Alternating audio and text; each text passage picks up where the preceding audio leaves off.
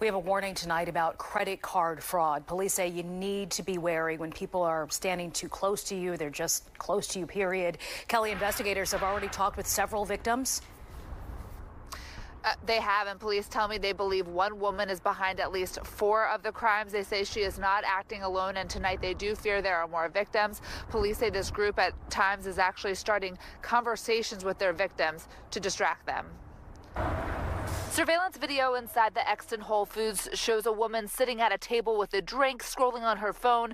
West Wayland Township police say one of the people behind her pretends to look at a menu while the other bends down as if to tie the other person's shoe and reaches into the woman's purse without her seeing. Seconds later, the second person reaches in. And there's a lot of effort put into their part to steal these credit cards. Police say 33-year-old Jasmine Greene and at least 2 others they have not identified stole credit cards from shoppers throughout February at 3 other popular stores, the Giant and the Panera Bread in Exton and the Wegmans in Downingtown. That Wegmans store is where police say Greene and another individual stole a 76-year-old woman's wallet. I think it's more sad than anything, although I'm offended that she picked on me. She asked Fox 29 to protect her identity. She says one of the women approached her while her bag was in her cart, asking what healthy foods she should buy her mom, who just had surgery. Which I thought was a little peculiar, but anyway, she seemed very nice.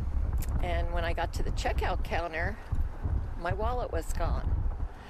My wallet with everything in it. Police say Greene and others used the cards from at least 4 victims. That's what police say they are doing here in surveillance video from a Target in Lionville last month. Online court records show Greene is out on bail for similar charges in Montgomery County. Through the investigation, we determined she works as a home health care worker of some sort. So, which is a little scary. The 76-year-old victim says she got all of her money back from the bank and most of her cards. She bought a crossbody purse to keep her cards closer, but says that there's lingering anxiety. Don't be so trusting. I hate to say that, but I was a bit wary about leaving the house. But my daughter-in-law said to me, don't let them rob you of your independence. And I took that to heart and bravely started leaving the house again. She tells us thieves were actually able to swipe thousands of dollars using her her debit card rather, that pulled from her savings. So she's warning about that. If you recognize Greene or know of any other individuals involved in these crimes, police want to hear from you. Thank you, Kelly Rule.